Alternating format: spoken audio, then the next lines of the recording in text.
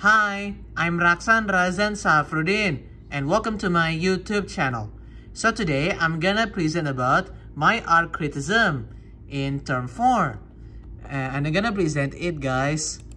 So this is my sketch about Kublai Khan and Majapahit, and this is my final artwork. This is my final artwork and I do it in last 2 days ago, guys. It is impressionist. And now this is my art criticism.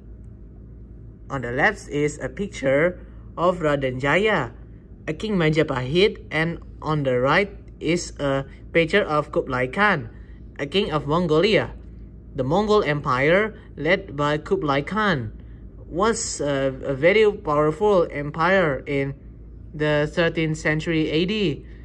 At the time, the Mongol Empire has territories scattered in the various countries such as Russia, Central Asia, China, Java. They were defeated at the time.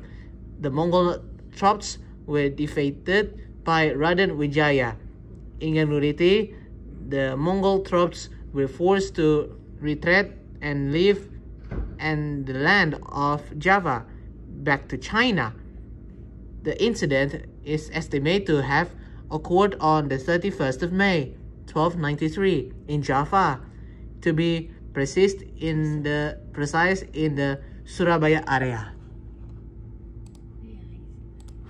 So, thank you for listening my presentation.